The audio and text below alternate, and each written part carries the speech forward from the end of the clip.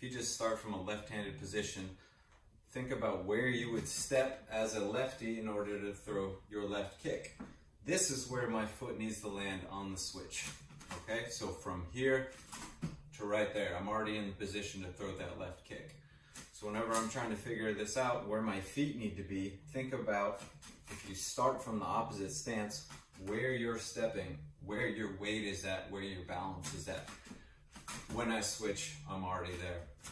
So just going over that again and again so it becomes much more natural into that left kick. That switch. Most of the time, the mistakes people make is they switch too narrow, too wide, not angled enough, etc., etc. So the biggest thing we want to pay attention to is where our weight lands and also the rotation of our leg. So people tend to switch out too far. Now they're throwing themselves into this kick. When I land on my switch, my weight should already be here. So I can just pop up, pivot, and rotate. I'm not switching forward with my leg out. I'm switching into it, bang, here. And that's if I'm driving forward. Either way, my weight's gonna be there. What you can also do with this switch is wherever this leg ends up is gonna dictate where your range is.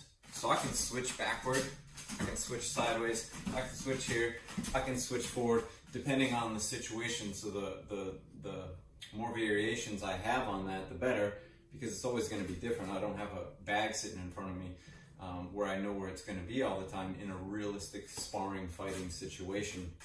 So learning all the different variations of foot placement and speed and weight distribution, the more you have, the better.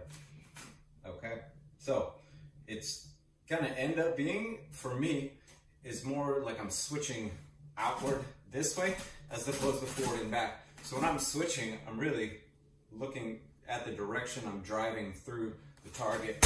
Bang, there, okay? Jumping, switching.